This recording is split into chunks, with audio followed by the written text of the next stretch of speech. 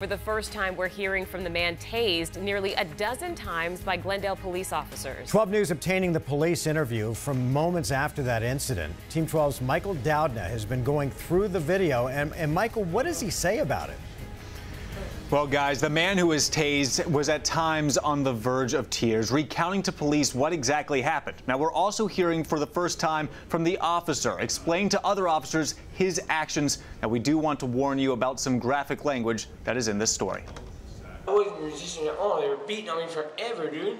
From jail, Johnny Wheatcroft recounting the traffic stop and tasings to police. I was stuck in my seatbelt. But Glendale police officer Matt Schneider describing things quite differently to fellow officers. So I go hands-on to take him out, and immediately he just starts fighting. Oh, relax. Please, I am, dude.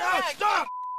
I'm not. Stop. Please stop. I'm not resisting. Please, I'm trying to work with you here. But there's tase after tase. The officers themselves even losing track. And we were just freaking popping him with the taser.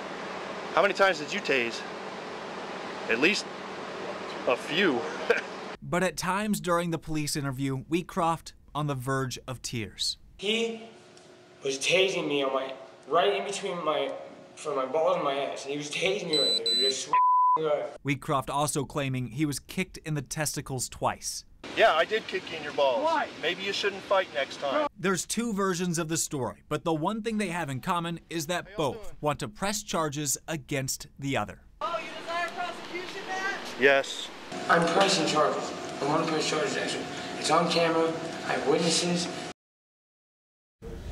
Now, neither Schneider nor Wheatcroft were actually prosecuted on these charges. However, Schneider's actions are getting a second look by the FBI. We're live in the Alert Center. Michael Dowdna, 12 News. All right, Michael, thanks. Coming